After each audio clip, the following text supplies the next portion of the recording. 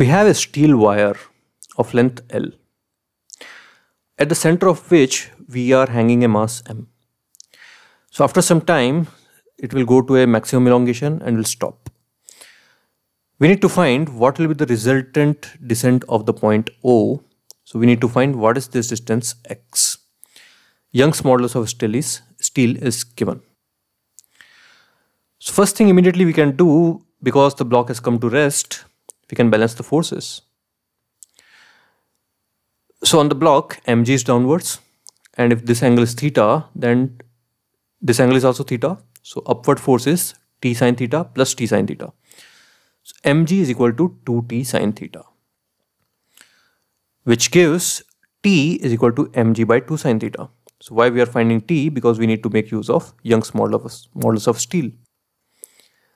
So we get rid of t by writing that as ya delta L by L. So original length was L by 2.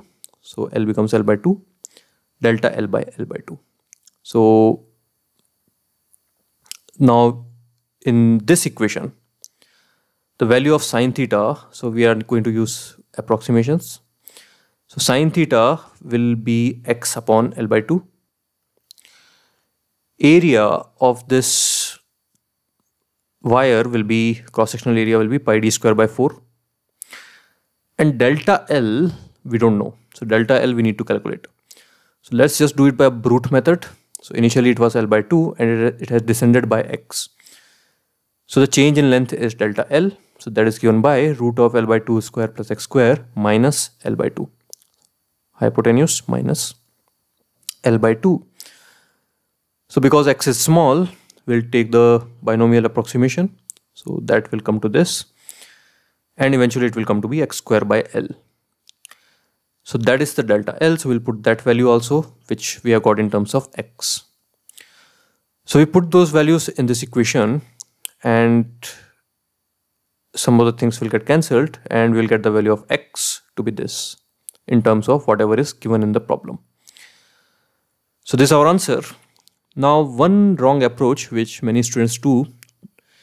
So up to here they are fine, but then delta L they try to get by a different way. So what they do is they will draw a perpendicular from here. So this is delta L.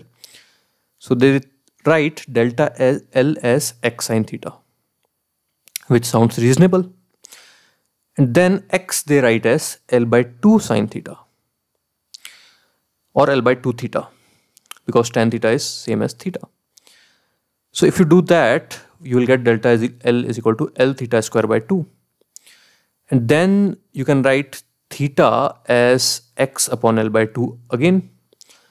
So you will get the answer as 2x square by L, which is wrong, because as we know, right answer is x square by L. So the mistake here is when you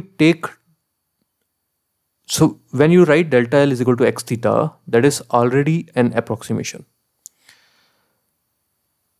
And then on top of that, you write x is equal to L by 2 theta. So that is an approximation on an approximation. So we cannot do that. So here you will see we have only done one approximation in every quantity. So we have not done approximation within an approximation and then put that value here. We have not done that.